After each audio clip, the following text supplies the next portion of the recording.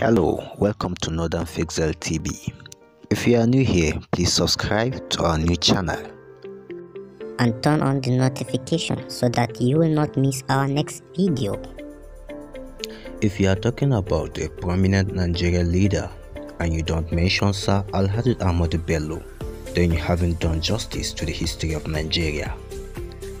Sir AHMADU Bello was born on June 12, 1909, January 15, 1966.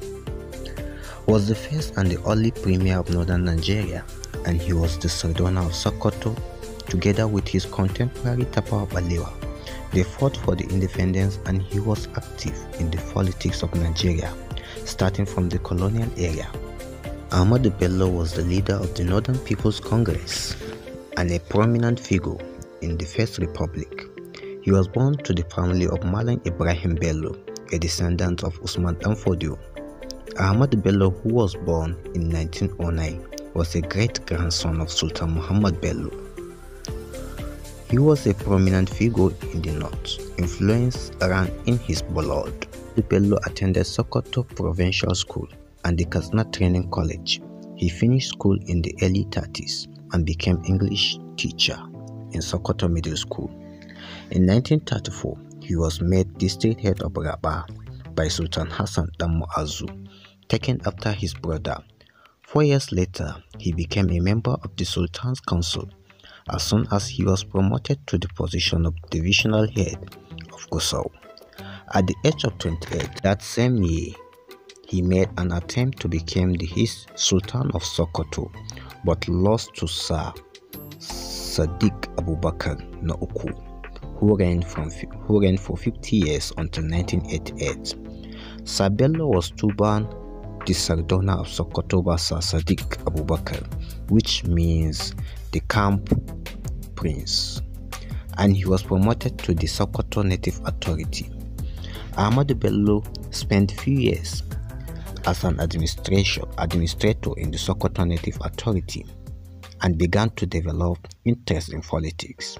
And in 1948, he joined the Jam'iyyar Mutanen Arewa, which later became the Northern People's Congress.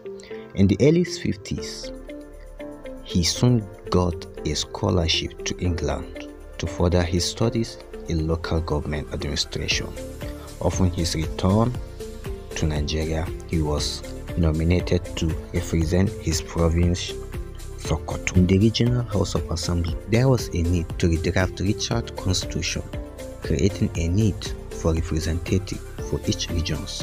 For Bello's notable leadership, he was nominated as part of the committee that had a general conference in Ibadan.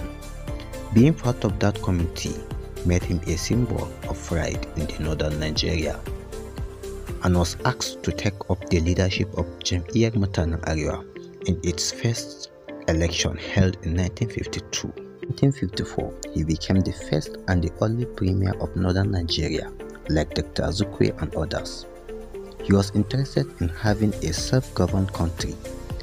Being educated, he understood the importance of freedom, and in 1959, his MPC forged an alliance with ZIX and CNC to form a country's first indigenous federal government after leading MPC to win plurality of the parliament seat. AHMADU Bello was satisfied with attaining independence for the country alongside others in 1960, and once again displayed his selflessness by remaining the premier instead of taking up the prime minister position. Chose his deputy president in the NPC, Tafawa Balewa, as prime minister. Bello was polygamous as he had 3 wives, with Hafsatu being the first, and he has 3 daughters. It was under his reign that Northern Nigerian Development Corporation (NNDC), Bank of the North, and the Northern Nigerian Investment Limited (NNIL) were created. Having gone abroad to study, he knew the importance of schooling, and he made sure he built a school in each province in the northern Nigeria. Sir AHMADU Bello modernized northern Nigeria and unified the region.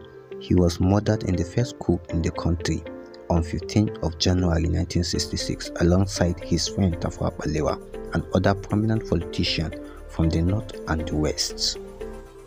Why not, if you find this very important to you, whether in your studies or in your life, please like this video, share it and subscribe to our channel. Thank you all.